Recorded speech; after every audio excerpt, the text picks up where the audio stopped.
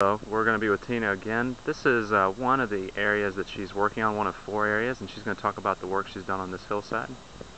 Last week when I started, the grass that was here used to be over here in these beds over at this end. And what grass that we were unable to glean from the previous area, we had to actually go up onto the mountain and remove turf from other areas to finish up our installation. The turf was originally put in this area of these 2 hills in order just to stabilize and hold the hills until plantings were able to be installed.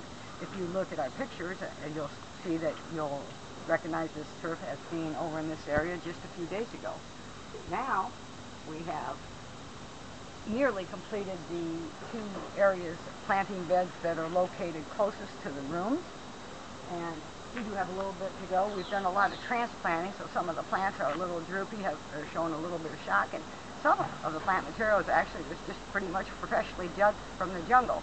We've got some nice bird of paradise, we've got some Thai plants. Before this, where you see this golden palm, there was a big orange tree in front of it, a producing orange tree, which didn't make too many of the employees real happy when we had to take it out of there, but now we can see the beautiful golden palm that was hiding behind the orange. So we're working on